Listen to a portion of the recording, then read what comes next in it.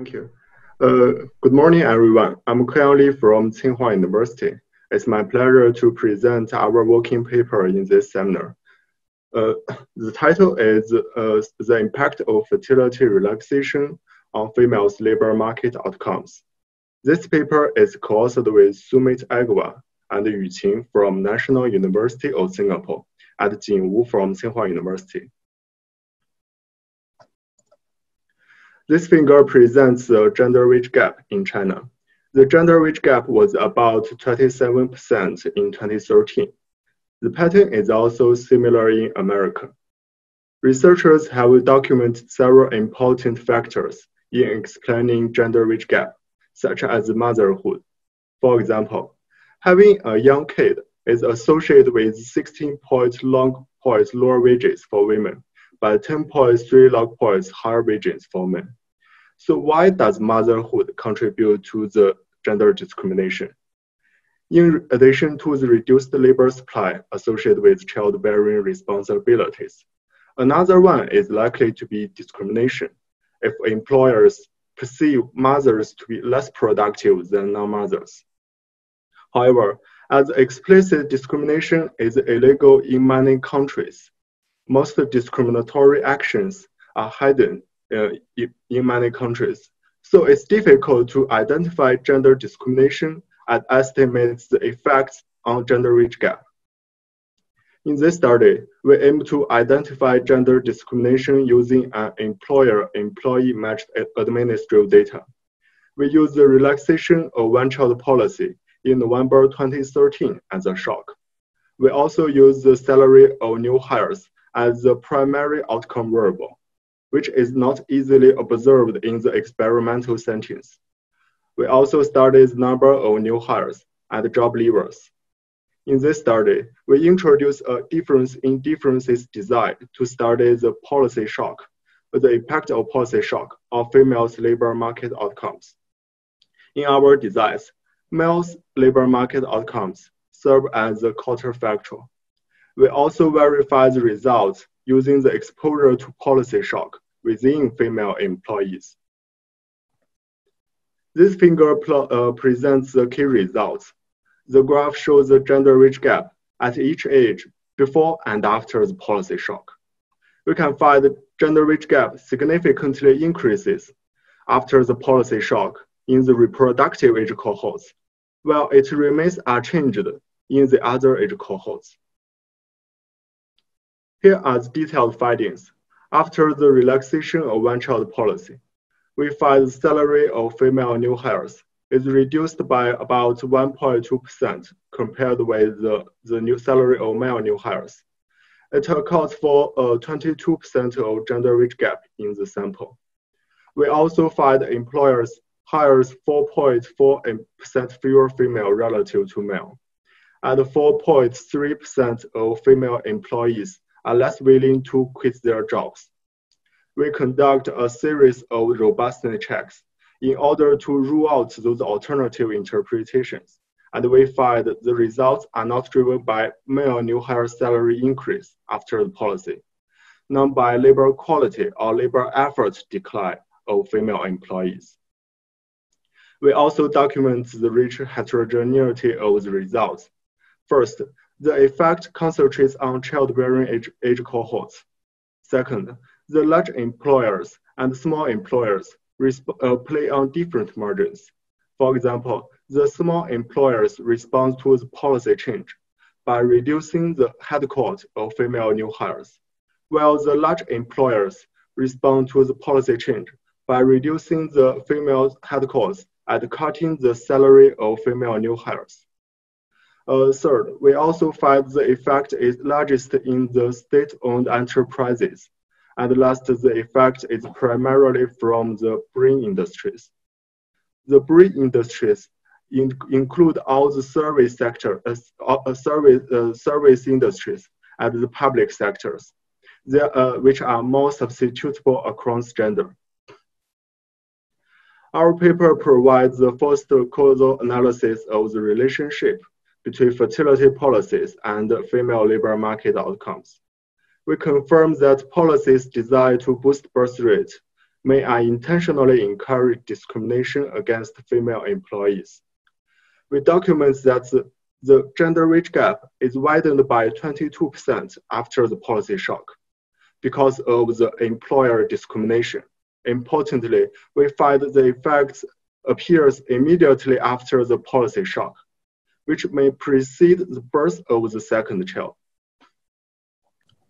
Our paper also speaks directly to a large body of literature on gender discrimination using correspondence studies, job postings, observational data, and administrative data. Our paper contributes to the literature in two ways. First, our study is first to causally examine the impact of fertility policy change on wage discrimination using administrative data. On the other hand, some studies use correspondence studies to identify discrimination in the labor market. However, they can only follow the callback rate, while the salary is missing. In this study, we focus on the salary of new hires. In addition, we also study the number of new hires at job levels. Can I interrupt and just ask a question? And if other people have questions at the point, just maybe raise your hand.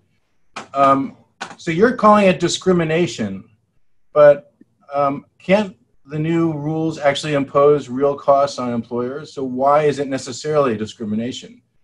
I mean, is there evidence that, for instance, the women at older ages of fertility are, leaving firms at a higher rate after the law, so that there are real costs associated with the new policy? Thanks.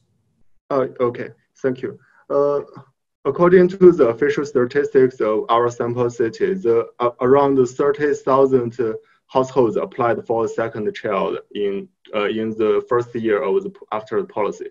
So the firms have lower the employees would have lower productivities after the if they have a second child. So the firm have real costs.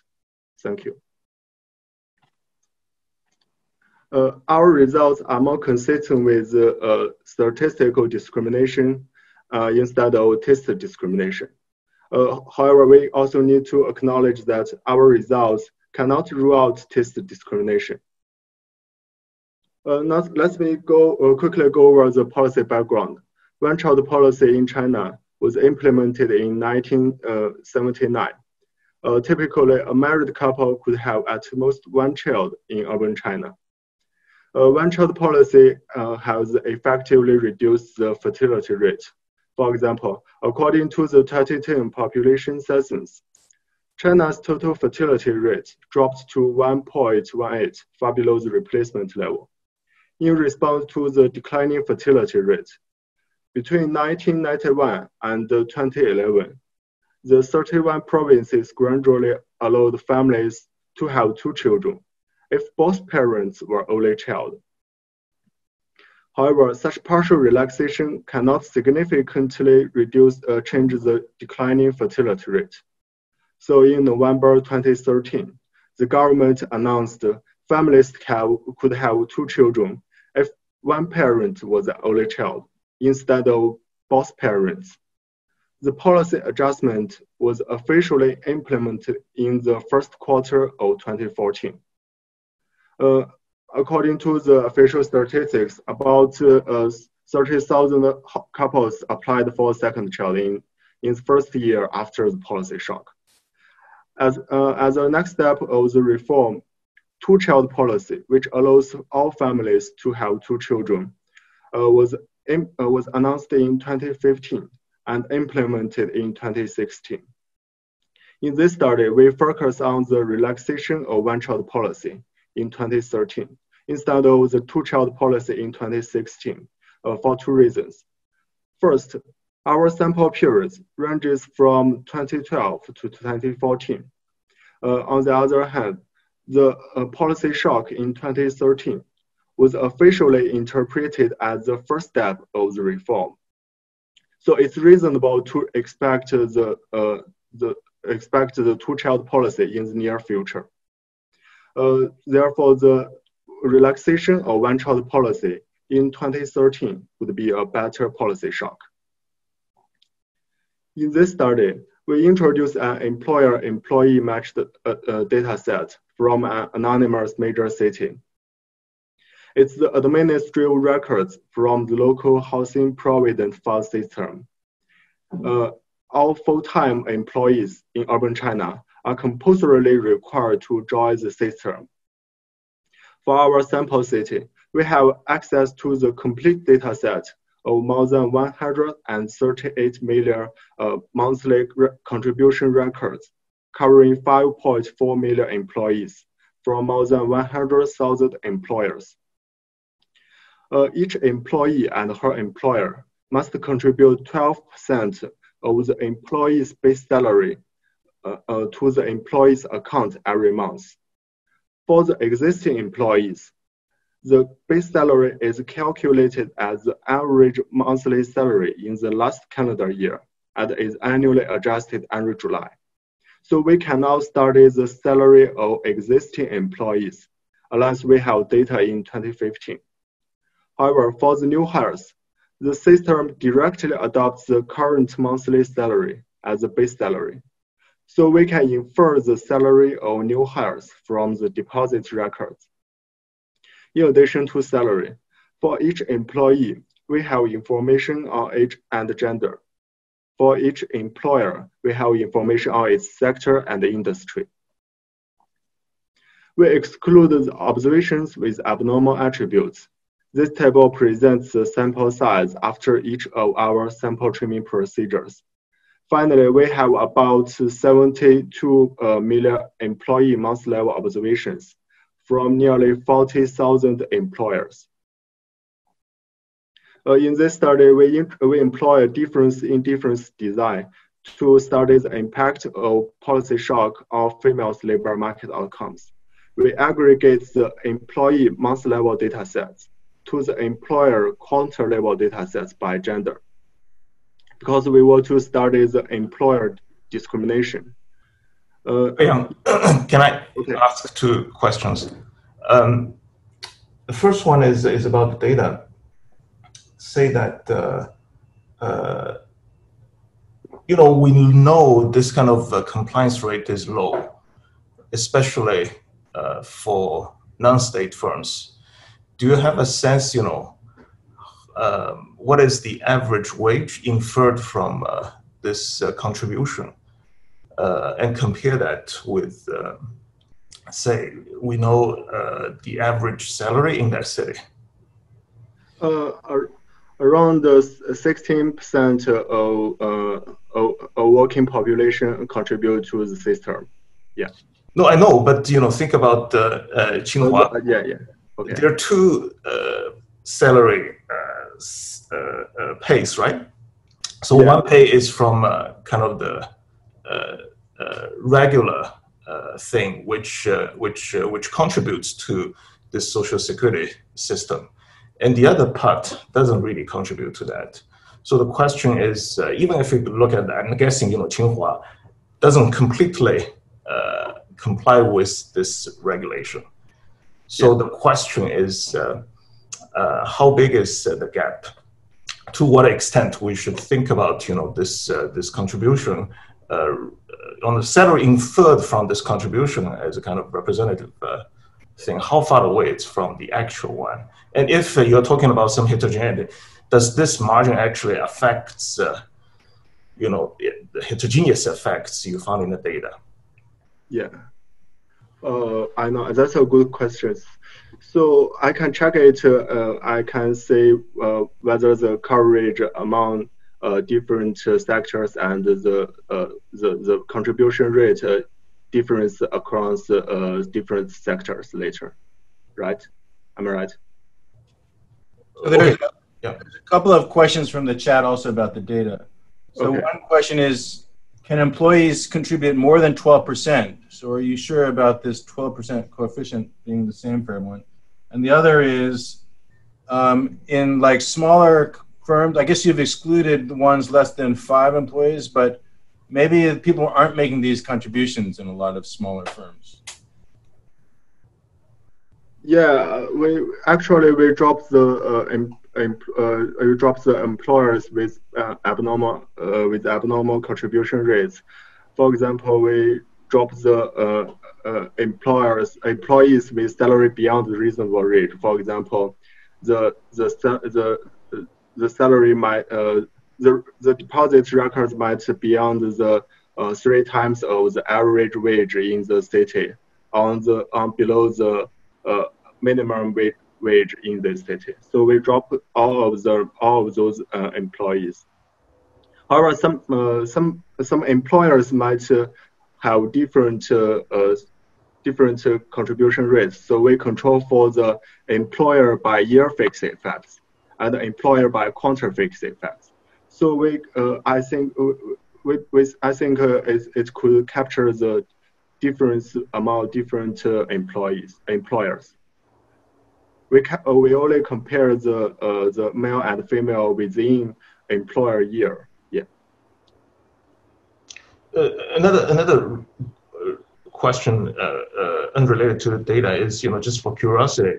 So before the introduction of this policy, do you see kind of any evidence saying that wage is higher for female workers who had already had a child, so that they don't have they're kind of constrained, so they will be favorably treated in the labor market? Thank you. We don't have such data. We don't have such information in this data set, but we can check it using the CFPS data. So we can check it. Thank you. Thank you. Okay, let's move on. We define the females as the treatment group and the males as the control group. And we also define the quarters after the fourth quarter of 2013 as the post-policy period. So we can compare the outcomes for male and female before and after the policy shock. In this model, alpha J is employer fixed effects, delta T is year by quarter fixed effects, gamma JT is employer by year fixed effects, and employer by quarter fixed effects. Eta IT is gender by quarter fixed effects, and standard errors are cluster and employer level.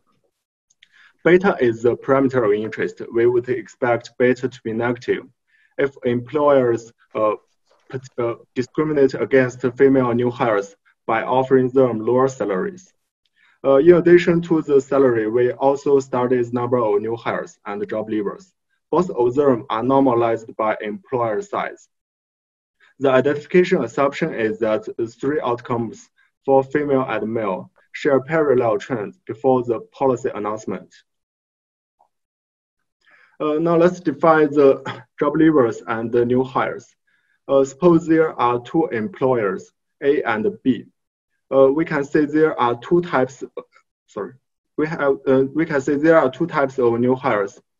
The first one is fresh graduates. For example, the yellow one firstly appears in this data set and joins employer A in the second quarter. So we define the yellow one as a new hire in the second quarter. The second one is job switchers. For example, the blue one leaves employer A in the second quarter and joins employer B in the third quarter.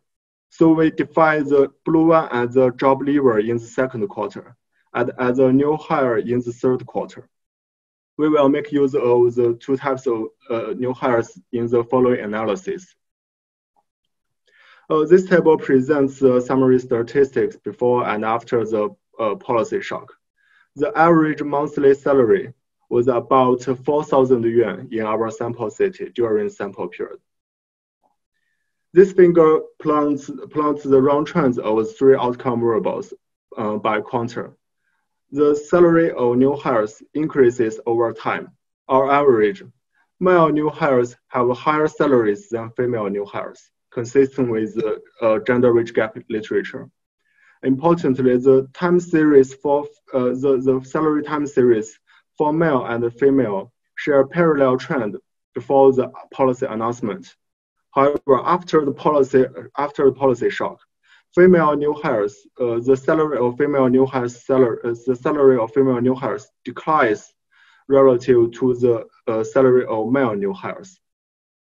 We can also find similar pattern for the other two outcome variables. This table presents the regression results. For each outcome, we have two specifications. The first specification, we control for the year by quarter fixed effects and employer fixed effects. In the second specification, we further control for employer by year fixed effects and employer by quarter fixed effects to capture the hiring trend and the seasonality of each employer. We also control for gender by quarter fixed effects to capture the gender-specific seasonal trends. In the first two columns, we find the salary of female new hires is reduced by 1.2% compared with the salary of male new hires after the policy shock. It accounts for 22% of gender wage gap in our sample. The results suggest that employers may anticipate an increase in the fertility among female and discriminate against female new hires by offering them lower salaries. We also find employers hire 4.4% fewer female relative to male after the policy shock. Combined with the salary reduction of female new hires, the results suggest that the employers may discriminate against the female job candidates and reduce the female new hires. The results are not likely to be driven by the reduction of female labor force participation. Otherwise, the salary of female new hires should increase. In the last two columns, we find female job leavers are reduced by 4.3% relative to male after the policy shock. One possible explanation is that female employees recognize the increasing discrimination in the labor market and are less willing to quit their jobs. We then plot the event study of the three outcome variables using year 2012 as the baseline. For the salary of new hires, we find the coefficients are not significantly different from zero before the policy announcement, and become significantly negative after the policy announcement. Importantly, the effect appears immediately after the policy shock, suggesting that our results are not likely to be driven by labor supply changes. We can also find similar pattern for the other two outcome variables. These figures verify the parallel trend assumption of our DID design. However, in addition to the employer discrimination story, there are three alternative interpretations that may flaw our story. First, we observe a decline in the salary of female new hires after the policy shock, compared with the salary of male new hires. So it might be driven by an increase in salary of male new hires after the policy change. Second, the salary reduction of female new hires might be driven by labor supply changes instead of employer discrimination. There are two types of labor supply changes. On the one hand, if the quality of female new hires declines after the policy, the lower salaries may reflect the quality change in female labor supply instead of employer discrimination. On the other hand, the salary reduction of female new hires might be driven by the reduction of female labor effort after the policy shock. So we conduct a series of robustness checks to rule out those alternative interpretations point by point. We rule out the first alternative interpretation using the event study by gender, controlling for flexible time trends before and after the policy shock. We find almost all of the coefficients are significantly negative, suggesting that the salary of female new hires and male new hires are reduced after the policy shock. However, the magnitude for female is larger than the magnitude for male. suggesting that our results are not likely to be driven by an increase in control group. We rule out the for the labor quality change story.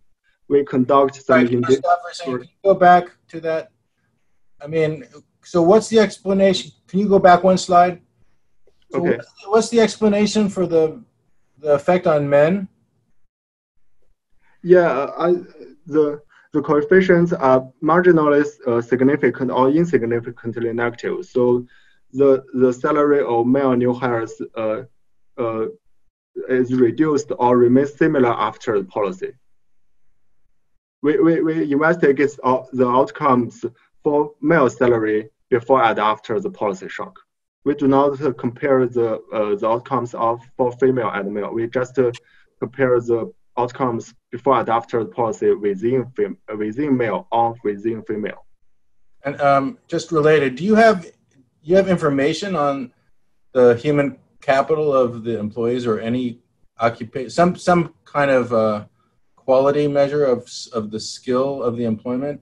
Because if so, then you can just look directly at the demand, the supply side explanation that since you have the data for the entire city, you can actually look at the average characteristics of new hires in each year for men and women to just see if the people coming into the labor force or leaving are different. Because that's not really going to be dealt with by this approach, I mean, in a way. So anyway, those are just a couple of questions.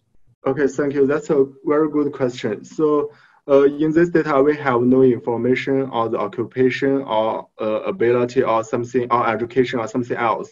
So we rule out the labor quality or labor effort channels in the following analysis. So let me continue. Sorry, could I just still go back to your earlier point? I don't know why you want to rule out this substitution. I would think that's one of the channels you would imagine that this law could be impacting the effective demand. If you try to fundamentally, you're doing a different diff, and there's really I don't think it's that useful that you are showing the male not changing, because if it's really the demand for the male is not changing, the female is going down, then the law is fundamentally changing the labor demand, which will be even harder for you to argue from a theoretical point of view, rather than saying that just the labor demand is relatively stable condition on the firm, but you will be seeing just the substitution. I think that's not inconsistent with your baseline diff and diff.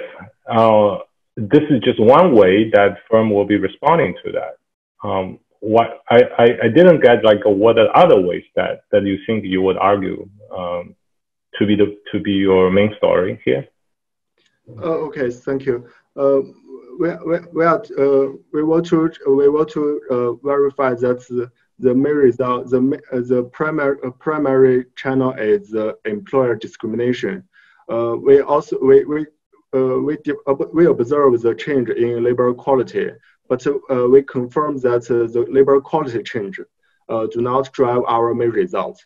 Instead, the employer discrimination could Could you describe discrimination more formally? Like what do you mean by discrimination here? In this paper, the policy provide a signal for the policy provide a negative signal for the productivity for the females. So the employers may demand less of them. Females by offering them lower salaries. Yeah, but all your channels going through the fact that the female is going to be less productive. So isn't that natural that the employer, what do you call discrimination, is really just about they're less productive and produce less marginal products for the potential employer in expectation, and that's why the employer would respond by using less of the female labor. Yeah. But we find the labor change, labor after controlling for labor quality change, we still find negative impact, and the labor we still find the labor efforts not reduced. We find the after the policy shock, the labor effort, the female labor effort insignificantly increased after the policy shock compared with males. So, but a lot of things are happening dynamically. You know, you're expecting the future labor productivity of females are going down. You're not really thinking about the current one, right? You're thinking about the future. They're actually giving birth to the child. They're creating disruptions. From the employer perspective, from your story, it shouldn't reflect in their current one. You know, this is just the expected value. Yeah, you are right. But if the results are driven by supply channel, the effects should not show up so quickly. In the event study, we can find the effects appears immediately after the policy announcement. So if it's sorry, I just wonder, maybe you could address this concern by looking at age. You have age, right? Yeah. If you find those are close to childbirth and all those very young also affected, then it's not in productivity. It's more it's related to very distant expected value, but at least it serves as discrimination, right? As the very young generation, relatively speaking. Okay, thank you. Thank you for the suggestion. I will show that the effect is driven by the employees in the reproductive age cohorts. So it's really related to the concern about the fertility of female employees. Then Daniel's question is valid in the sense they maybe would be less productive. Then can we call this discrimination? Yeah. Anyway, yeah, you can continue. Sorry. Okay. Thank you. Let's I mean, I guess in the discrimination literature there are two notions. One is taste-based discrimination, because you don't like someone because of their gender, so that you're paying them less. And I guess the statistical discrimination is that you're paying the expected values, just that statistically speaking, the expected value is lower. And I guess that's how he's labeling statistical discrimination.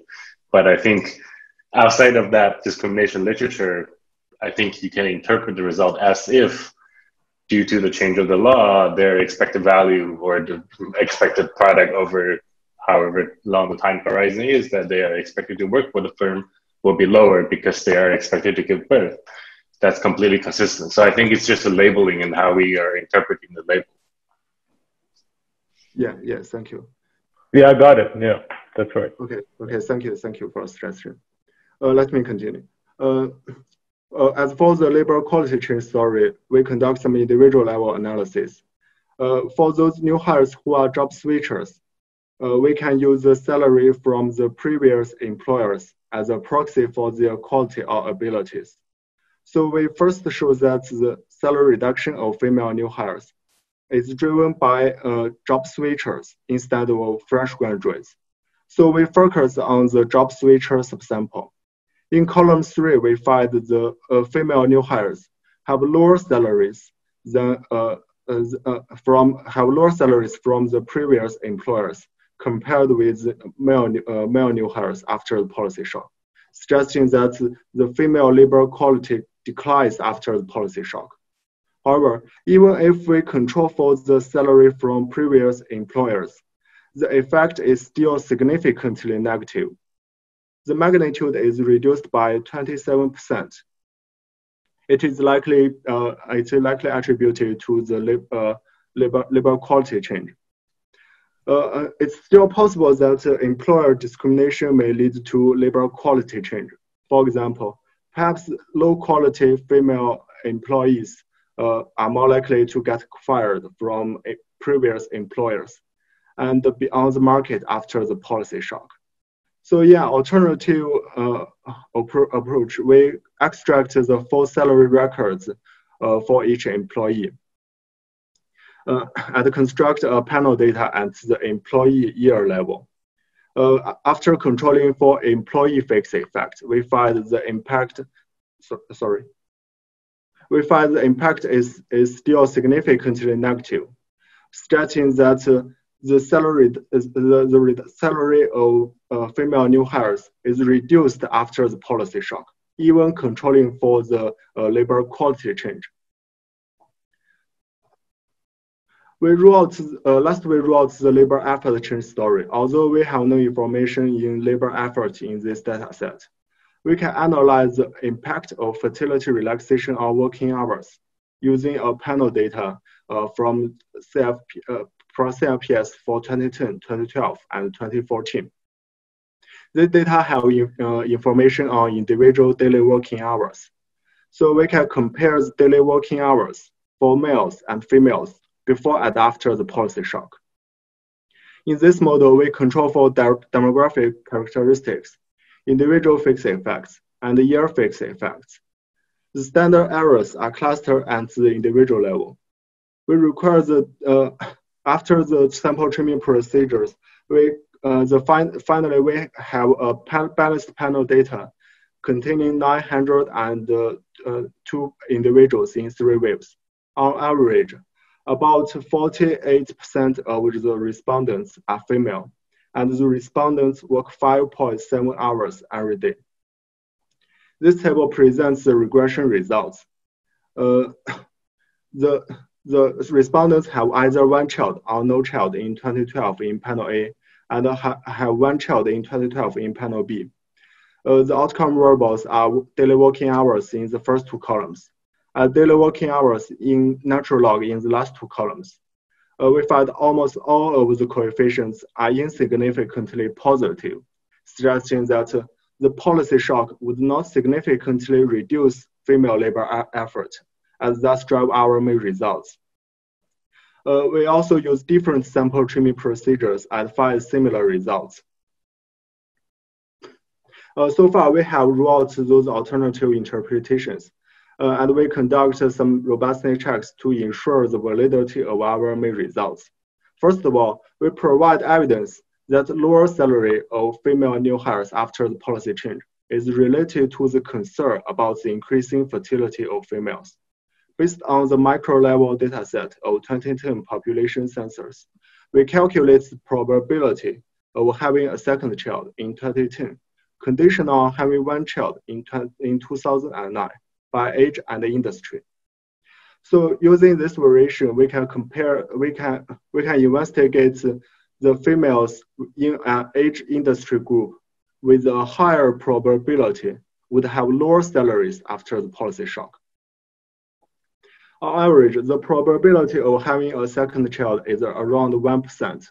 Using the individual level analysis, we find the salary reduction is stronger for females who are more likely to have a second child. In addition, we also replicate the main results using different sample trimming procedures, sample definitions, and specifications, and find similar results. Next, we explore the heterogeneous effect of the relaxation of one-child policy. First, we divide the employees into 6 age cohorts. We find the salary reduction of female new hires is most significant in the age cohorts below 35 years old. This is consistent with our explanation that the employers discriminate against female in the reproductive age cohorts by offering them lower salaries. We also find similar results for the number of new hires. But the reduction of female job leavers exists almost all of the age cohorts. We also verify the results by plotting the gender wage gap as shown below. We find the gender wage gap significantly increases after the policy shock in the reproductive age cohorts, while it remains unchanged in the other age cohorts. Next, we explore whether the results are driven by new employers established after the policy shock or by existing employers. This table presents the composition change before and after the policy shock. We find the employers appearing only after the policy change are mainly private-owned enterprises with lower female to male employee ratios. So we rerun the analysis in the main results using a balanced panel data. That is, we only use the employers that thrive throughout the sample period, which are more likely to be large employers. The findings on salary and job lever remain similar to the main results. However, we do not find a reduction of female new hires after the policy shock. One possible explanation is that small employers and large employers play on different margins. Specifically, large employers may respond to the policy change by cutting the salary of female new hires, while the small employers may respond to the policy by reducing the headcount of female new hires. So in order to verify this conjecture, we further explore the heterogeneous effect by employer size. We use the immediate employer size of each year as a cutoff. We find the salary reduction of female new hires is driven by large employers. However, the reduction of female new hires is larger for small employers than it's for large employers. We also find the reduction of job levers. The reduction of female job levers is driven by large employers. Overall, these findings are consistent with our conjecture that small employers respond to policy by reducing the female headcounts, while large employers respond to the policy by reducing the female headcounts and cutting the salary of female new hires. Third, we explore the heterogeneous effect by employer sector. We find the salary reduction of female new hires is driven by state-owned enterprises.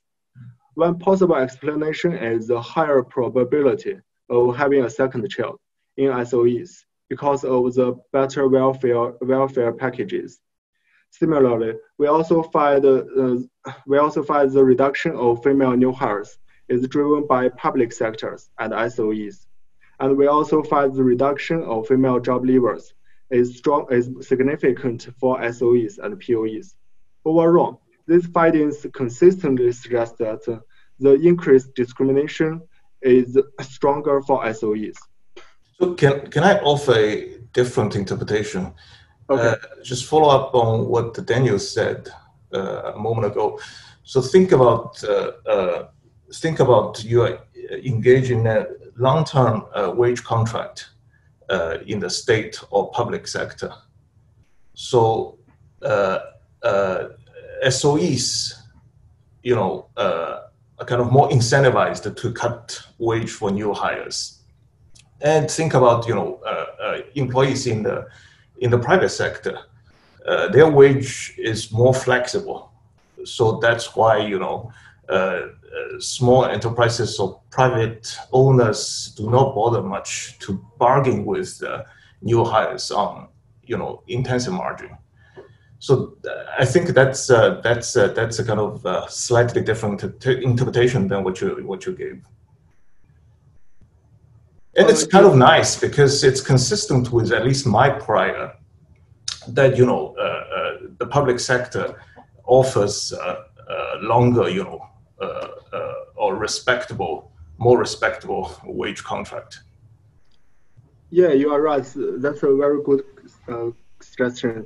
And so we find that the salary reduction of female new hires is not significant for public sectors, because the salary in the public sectors are determined by the rank of the position, so it's less flexible. However, we also find the reduction of female new hires is significant in the public sector. So the employers in the public sectors would discriminate against female new hires by cutting the female headcounts instead of cutting the salary. This is consistent with your suggestion. Okay, let's move on. Last, we examine the heterogeneous effect by employer industry. The brown industry contains the primary and secondary industries, which are less substitutable across gender. The brain industry includes all service industries and the public sectors, which are more substitutable across gender. So we hypothesize that the increased discrimination is stronger in the brain industry because the employers could employ more males to substitute for females after the policy shock in the brain industry. As shown in this graph, the salary reduction of female new hires is driven by brain industries consistent with our hypothesis. However, the impact on the female new hires is significantly positive in the brown industries, and is significantly negative in the brain industries. The findings may result from two reasons. First, the employers matched to the industry characteristics are more likely to be large employers. We have shown that the large employers primarily play on the intensive margin by cutting the salary of female new hires instead of cutting the female headcounts. On the other hand, the brown industries may substitute the females in the reproductive age cohorts with the females in the other age cohorts. So as the first and the second reason, we confirm that the brown industries hire more female in the age cohorts 2012 to 25 and 46 to 50. Last, we also find the reduction of job levers is driven by the brain industries. To conclude, in this study, we investigate the impact of the relaxation of one-child policy on females' labor market outcomes. We find the discrimination of females after the fertility relaxation accounts for 22% of gender wage gap in our sample. We also find around 2,000 female employees are less likely to be hired per month, and about 1,000 female employees are less likely to quit their jobs per month. They are the intended consequence of the fertility relaxation policy on females. So policymakers should devote more effort to a non-discriminative labor market when implementing such policies. That's all. Thank you. Thank you. Great. Are there any other comments from panelists? Albert, I have two questions. Sure. Go ahead. Yes. The first one is you emphasize the response from the employer's side. You didn't talk about the response from the employee's side. You think about right now, suddenly the government allow women to have the second child. Women may choose jobs which are more flexible, have flexible hours, maybe at lower pay, less pressures. They are maybe willing to take a cut to switch jobs. So I have a cousin, have chosen the exact same path. She used to work for auditing firms, very high pressure, high paid. After knowing the policy, she switched to Nongkeyuan, Chinese Academy of Agricultural Sciences, take a big cut. And then she has summer vacation, a winter break, and then she got the second baby. So I'm not sure whether, if you take this into account, you cannot call this as a discrimination. Maybe it's volunteer change. This one. Secondly, your data is mainly driven by the result from the public sector, state SOEs. But we know for China as whole, SOEs only account for a small share of employment. For CIPS data, it show the effort, no change. I'm wondering if you use average wage data, like use CIPS, have you found an enlarging gender gap after 2013? Just look at aggregate data to see there are any widening gap or not. Because as Michael pointed out in the beginning, the data set account for only maybe 15% of the total employees. Maybe there's sample selection problem.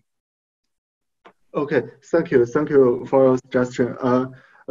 As for the first question, I think we have shown that the results are not likely to be driven by the reduction of female labor force participation or female labor effort.